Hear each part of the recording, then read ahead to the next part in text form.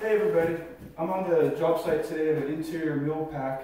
Millpack is all the doors, windows, trim inside of a home that we're painting, prepping and painting. And I'm going to show you guys today the cleaning tools that I use for both cleaning floors and my millwork as we go through the stages of millwork. There's a lot of cleaning to do at certain steps, and each step has a particular level of cleaning that we need to do. The beginning prep work doesn't have to be as clean as, like, say, the spray out on the primer or the final coats. So these doors and all the trim have a factory MDF primer on them that all get sanded down. We use the machine orbital sanders. I'm using Festool at the moment, hooked up to the CT MIDI, is a dust extractor, and that controls a lot of dust on the job site. And we sand all the windows, baseboard, and the doors after we put the filler on. So we sand the filler and the primer down at the same time. And that the Festool vacuum really controls a lot of dust, but we still have to sweep floors and vacuum off the surface of all our trim before we, say, do any more prep work, or we do our caulking, or we were to spray the job. So this is a vacuum that I picked up a couple years ago. It works really, really great. I actually picked it up on Black Friday special. It was actually $40 plus tax. It's a $100 vacuum. This is a shop vac. It comes with the smaller 1.25" hose. It's about 7 feet long, but I also have these 2.5" hoses that come off my Craftsman vacuum cleaner. I've got two of these larger hoses, so I can get quite a bit of length if I need it on the job. So I have one 8-foot hose and a 7-foot hose, so I get about 16 feet, 16 feet of length on this. Which makes it really nice for going across the room, for going down hallways, for going into closets. I have a closet right here. I can keep the vacuum cleaner outside in the main room or outside in the hallway and go into a smaller space and vacuum away without dragging this thing through the door jams. So a couple really good things about this vacuum. It's nothing super fancy, but I picked up a muffler for this at Sears. It's a Craftsman muffler. It fits on the shop vac models, and it's like a 2.5" adapter fitting there. So this is a air diffuser and muffler, so it diffuses the air that's going to be shooting out of here, and it's going to be a muffler which reduces the noise by almost 20%, and it makes a big difference on this vacuum. It's got a 18-foot long extension cord. Lets me go down hallways and work on roast rooms without hooking it up to extension cords. For the inside of it, it has a standard pleated filter, and I use a high efficiency one.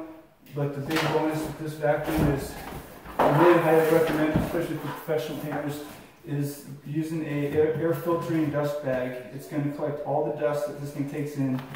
Your canister stays absolutely clean. You'll never have to dump it out again. It's actually shiny in the bottom of there after years of use. And this is a high efficiency for a little finer particles.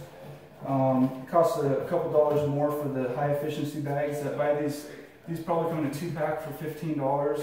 The standard use white bags, they're about in a 2 or 3-pack for about $12. So they're really worth the money. This bag here will last me probably 3 months worth of use. If I'm sanding, actually hooking up a sander to this vacuum, it lasts a month solid. And for light duty use, these bags can last me 6 months or longer if I don't use the vacuum very much. And because I have the bag in there, the canister stays clean. This filter almost never gets dirty on me. I've been using this vacuum for a couple months now. You can see there's a little dust that comes off of it. It's not clogged like most people have to go out and clean this filter every day, a couple times a day if they're cleaning a lot. I never have to clean this out. I could go probably a year without cleaning it out, and at that point I might vacuum it out, or I could just throw it away. So those bags, I just pull them out, throw them away, pop a new one in, and I don't have to drag this whole unit outside and dump it out in someone's driveway, even in the garbage bag. I don't need to dump it and make a big dust cloud and clean the filter, so that saves a lot of effort. And so when we have all our sanded surfaces, we create a lot of dust with our prepping. So we've got do a lot of cleaning, and a slow vacuum doesn't actually work too much. We got to be able to move fast.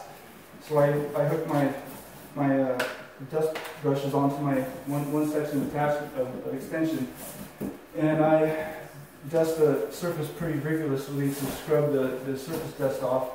This thing does pretty well getting in the corners, but I also put a dust brush in my back pocket to aid in some of these corner areas, and especially when we're doing windows, there's a lot of tight areas.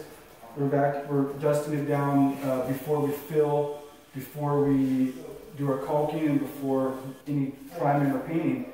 So we always keep a dust brush in our back pocket.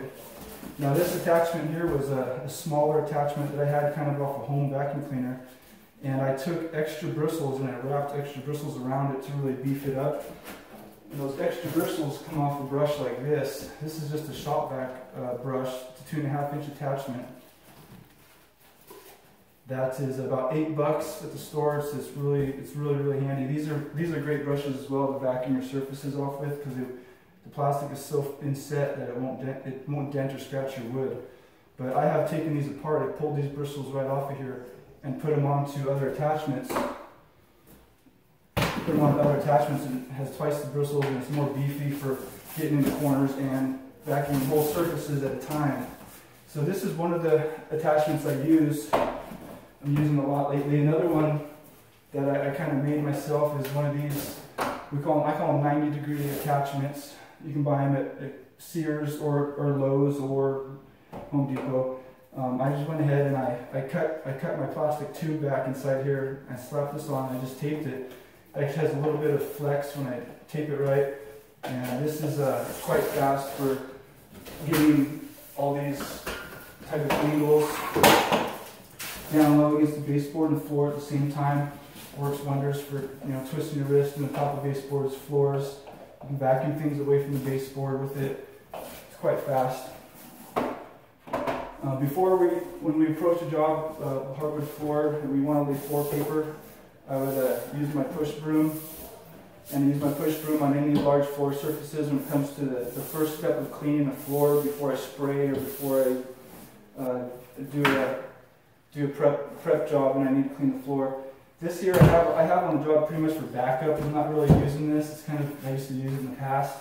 It works pretty good. You gotta tilt it forward and back sometimes if you're trying to get everything, or you can just use it as a push broom. But it's pretty much a spare.